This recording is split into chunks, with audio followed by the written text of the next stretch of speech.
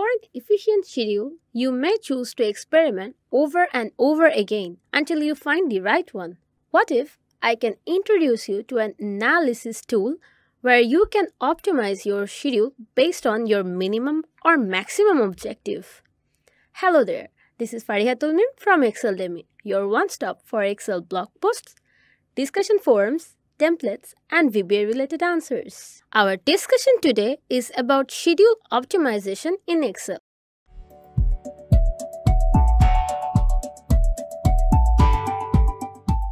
We will share 4 cases how you can use the Excel Solver add-in to get the perfect schedule with details. For this purpose, we have used Excel 365. You can use any other available Excel versions as well. First, we need to know about Excel Solver. For the starter, it is a Microsoft Excel add-in program. Being part of the What If analysis tools, it helps to test different scenarios. For decision-making issues, it gets you the most reliable solution. We will get it in the Data tab under the Analysis group. If you don't have it like us, let's enable it together. Go to File tab, select Options. From these options, choose Add-ins. Below the window, select Excel Add-ins from Manage Selection drop-down. Hit Go button. Here, from these 4 add-ins available, check mark on this Solver add-in box, hit OK. It will get you the Solver option in the Analysis group. But you don't know how to use it? Let's get a short idea about it. There will be an objective, which will depend on the changing variable cells. Considering constraints or criteria, you need to mention the exact reference for this and a solving method to get an optimized schedule. Still confused? Let's see the cases to get a better idea. Let's create a weekly schedule manually. We have added a title creating weekly schedule in the merged cell B2 to I2. In cell B5, let's type 8 a.m. Now, let's use fill handle to drag it till B14. We will get 5 p.m. now. On B4, add column title as time. In C4, let's add the week names. Monday, Tuesday.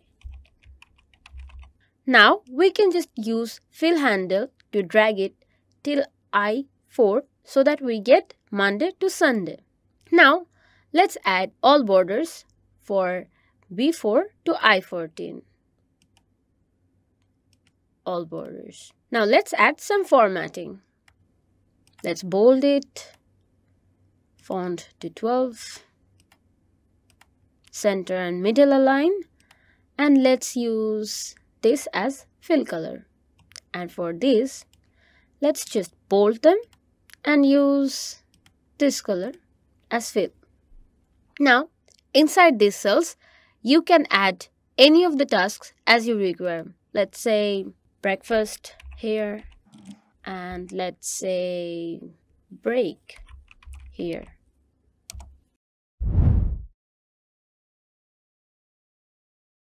On this template, we will calculate the minimum number of telephone reservation operators. In cell J5 to J8, we will use the Solver tool to get the optimum number of employees required for each shift. We used orange fill for these cells. We will add the total number of employees for all the 4 shifts. In these cells, notice 1 is for present and 0 is for absent. The 4 shifts and the 6 shifts that coincide with each other for employees have 1 and others have 0. C11 to H11 has the requisite for a minimum number of workers for the task each shift. We have formatted them in green color, so the total number has to be either equal to them or more than the given criteria. So we need to know the perfect distribution of workers each shift to meet the criteria and get to know the total number of employees required every day. The pink fill colored cells are the formula generated ones. Now in cell J11, let's use a formula. Sum, click on J5 to J8. Enter.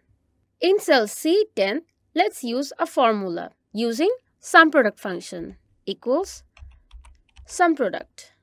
So our first array will be the number of employees, which is J5 to J8. Use function 4 or F4 key to make it absolute so that it does not change even if we use fill handle or any other method to copy the cells. Second array will be C5 to C8 or workers for this shift. Enter.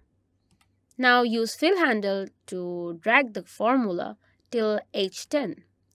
Now you can see from the formula bar that J5 and J8 are constant and the second array has shifted to column D, and for this E, and so on. Now let's go to the Data tab. Under Analyze group, let's select Solver tool. Here we will choose our objective as J11 to min and changing variable will be J5 to J8. And for constraints, let's click on Add.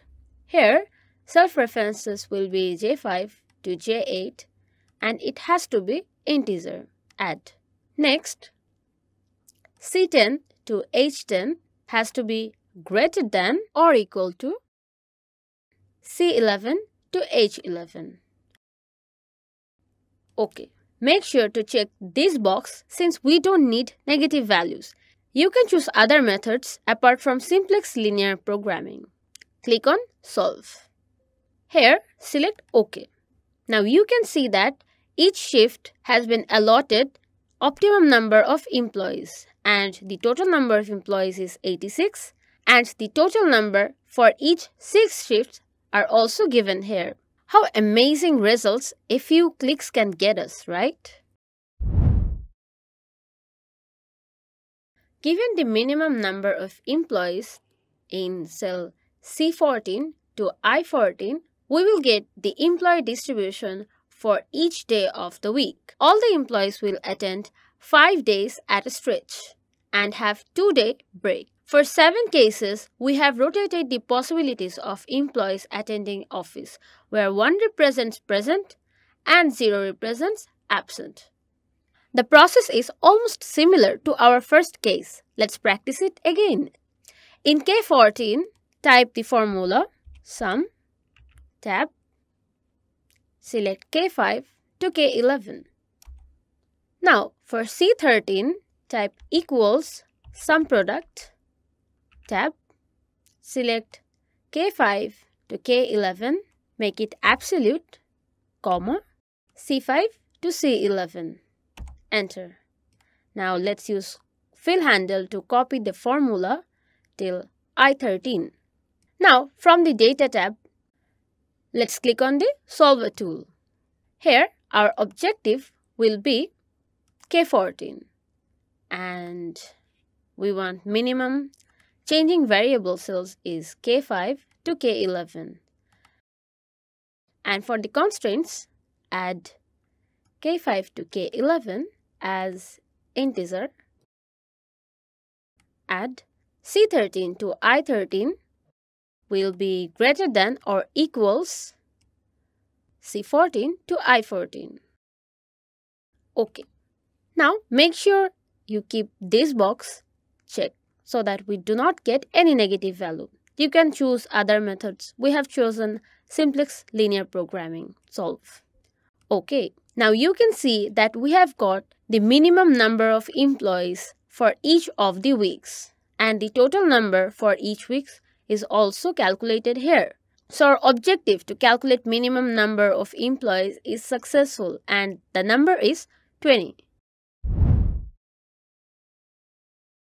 This case is to minimize the salary for employees. We need to pay $150 for the first 5 workdays and $350 for an additional day afterwards as overtime. Now we don't need all the workers working overtime and we can't even pay all the employees as well. So we need to get the optimum number of employees that we can pay accordingly, but to the minimum as expenditure. Table C4 to I11 is the attendance in 7 different possible scenarios where we are considering 1 day for holiday. Next, table M4 to S11 is the payment for the corresponding days. We will get the optimum number of employees each day in K5 to K11 by the solver tool. K16 will show you the number of total employees present throughout the week. Q16 is our objective that will ensure the minimum expenditure spent on employee salary. Let's insert some formulas so that the solver tool can give us precise data. In cell C13, let's type equals sum product, tab. Our first array will be K5 to K11. Use F4 to make it absolute so that it cannot be changed in case copied, comma, C5 to C11, enter. Now use fill handle to copy it till I13. In cell M14, type equals sum product in the same way, tab, K5 to K11, make it absolute, comma, M5 to M11, enter. Since we have already formatted this in currency format, it's showing in currency format. Let's drag it till S14. Now in cell K16, let's try sum function, tab, it will add total values from K5 to K11, enter. And for objective, equal sum, now M14 to S14, enter. Now let's go to the data tab and choose the solver tool. Here, set objective as Q16, and since we are going to minimize, our changing variables will be K5 to K11, and our constraints add K5 to K11 as integer, add. Next, C13 to I13 will be greater than or equals C14 to I14. Okay. Make sure to check this box since we don't need negative values. You can choose other methods apart from simplex linear programming. Solve. Okay. Now you can see that we have different values which represent the presence of employees for each day of the week. Corresponding to that, we can see that the total salary for each of the days in week is also given here. So total number is showing the total amount of employees and our objective is showing the total value of salary, which is $18,700. Here we have 22 employees. Now we want to figure out if there is any distribution possible that will ensure maximum number of days for employees. Let's use the solver to optimize our schedule. Table C4 to I11 represents the attendance where we are considering 2 days as holiday and 7 separate cases. Next table M4 to S11 is the weekend days or off days for the corresponding cases in the first table. We will get the optimum number of employees each day in K5 to K11 by the solver tool. S13 will show us the total number of the employees from these cells. S14 is our objective that will show the maximum weekends off for employees. Let's insert some formulas so that the solver can give us precise data. On cell C13, sum product, tab, K5 to K11, use F4 to make it absolute, comma, C5 to C11, enter.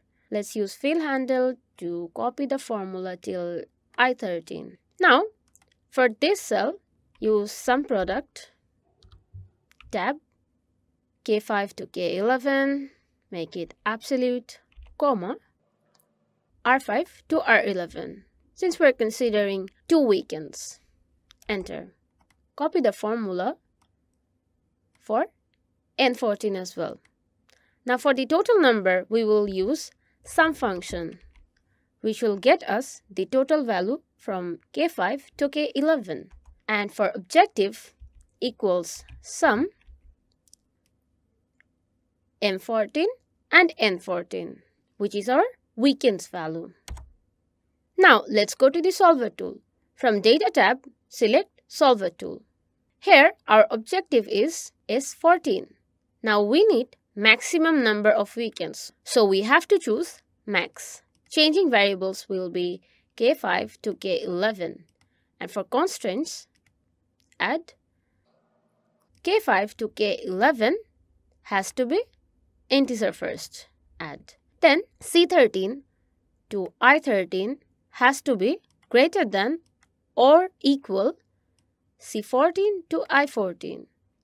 Next, total number or S13 has to be equal to 22, since our total number of employees is 22. Okay.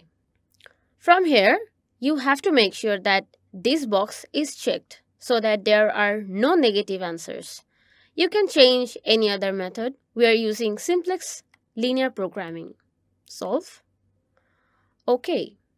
See, for each days of the week, there are number of employees, which brings us to the total weekends. And summing them up, we get the objective, which gives us the maximum number of weekend days off with fixed number of employees. From these 4 cases, you can understand that schedule optimization isn't that difficult. You can practice this problem with the help of the Excel file in the description box below. Let us know if you were able to solve the problem in the comment section with suggestions and feedback. Stay tuned by subscribing to the channel and clicking on the bell icon. Like and share the video if it helps you. Thanks for watching.